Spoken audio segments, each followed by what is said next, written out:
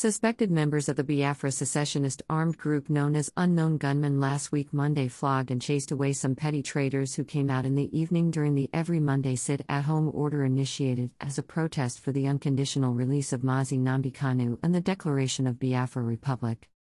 There was no report if any of the petty traders was injured or killed, but the unknown gunmen who came out from their camps within the Ihiala local government area to the main town reportedly flogged numbers of the traders who disobeyed the order.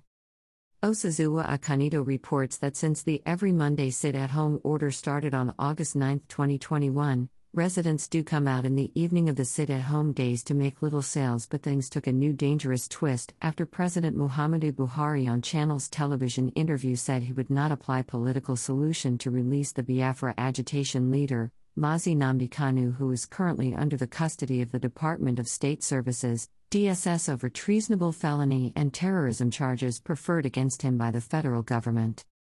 Last week Monday, the sit-at-home order in Anambra State appeared to be more complied with by residents when compared to previous Mondays. There were reported cases of unknown gunmen shooting sporadically at Obolo area of Enugu State to scare residents and chase away traders who flouted the sit-at-home order. Petty traders who do come out along Bank Road at Ihiala main town every Monday evening since the sit-at-home order started, were not spared last Monday as some were flogged and warned never to come out on Mondays for sales.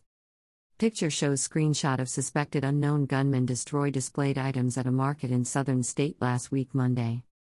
It was gathered that the petty traders always display their items on the road because the main market is fully under lock and key on Mondays. The action of the unknown gunmen on Monday caused the delay in opening the main market the following day being Tuesday, as it was gathered that the unknown gunmen had threatened to punish the traders by thus adding Tuesday as sit-at-home day. Osazuwa Akanido reports that the main market known as Gunmen Ihiala and all the lock-up shops around the nearby streets in the market area could not open on Tuesday until around 9 o'clock, when information filtered into the town that they had been set free.